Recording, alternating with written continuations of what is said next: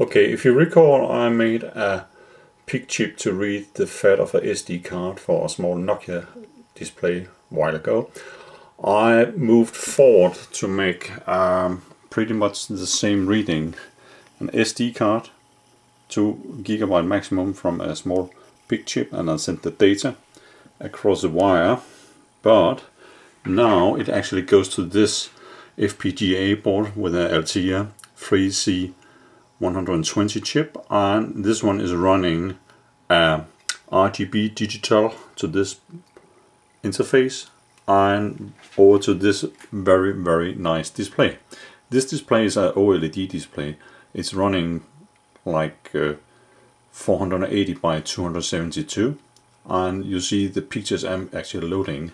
Each picture will be in RAW format and take 390 kilobytes, so it takes approx 15 seconds or so to load a picture.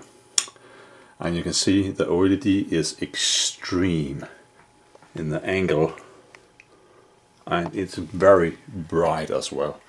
It's such a lovely display. The only bad thing right now is that it takes a long time to load from the SD card. I have to figure out to do something else.